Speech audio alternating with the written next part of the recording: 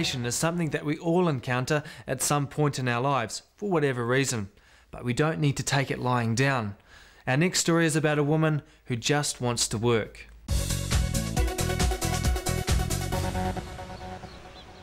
"25-year-old Nazrana Ali is always up well before sunrise. Sunday lunch yesterday. On workday, she needs to be up by 5 a.m. in order to say her prayers and get herself prepared for the day. My daily routine involves waking up at, say, about 5:30 sometimes, if I'm feeling a bit lazy. And I'm a Muslim, so I pray 5 times a day. I start the day off with my prayers, and then I take my medication, and then I leave for work. Nazrana's a teacher's aide. It's a job she fought hard for. Her dad's rap that she's found her passion, and he loves to hear how she's going. What's up? He drops by most mornings for a cup of tea before she heads off to work at Papatoetoe Intermediate. I'm helping with the kids in a class called the Language Centre. It's for kids who've just recently come into the country and they've got barriers with reading and writing and spoken English. So how many kids are you looking after? Today we've got about 4 or 5 students in one lesson. Teaching wasn't Nazrana's first career choice. So you enjoy teaching or? Yeah, I enjoy it a lot.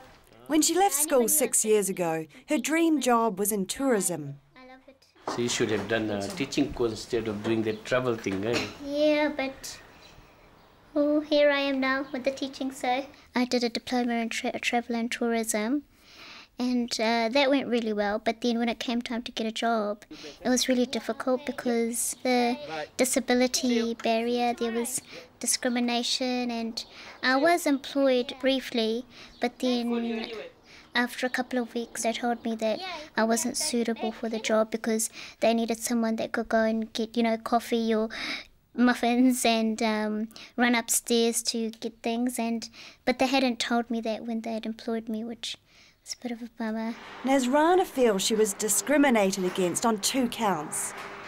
The first was due to her disability.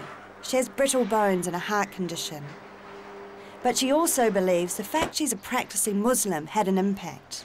I wear a headscarf, so I had 2 things trying to stop me from getting a job.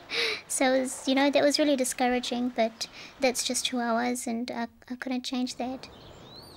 Nazrana came close to giving up her quest for work, but she didn't want to spend her life sitting around home. I stopped looking for a job altogether. My self-esteem went down. I was already enrolled with a couple of agencies, but they weren't helpful. Eventually, an employment agency that specialises in working with people with disabilities brokered this job at Papatoetoe Intermediate. Hi, boys.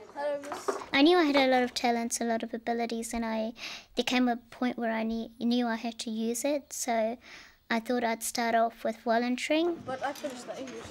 Did you? Yeah. What was the hardest, maths? Nazrana's role at the school began as unpaid work experience. Now she's being paid for the hours she spends there. Did you read it out? But it's only for 8 hours work a week. Hardly enough to live off.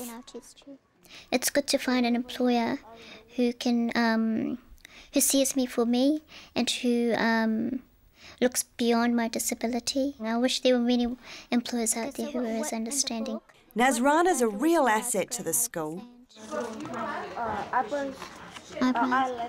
This young boy's Hindi and gets one-on-one help from Nazrana. ये wind भी होता है, wind भी होता है. देखो ये book लेके ऐसे ऐसे. I can speak in Hindi and English, and say the kids that come from India or Fiji, I can translate work for them. नीचे दबाना. Nazrana's contract is only for 2 years and offers her no long-term security. But getting this job has really boosted her confidence. For me to have a job, it means that I'm just, part of everybody out there in the world. Not just a person with a disability that stays at home. Nazrana is now using her skills to set up her own business, tutoring in reading and spelling from home.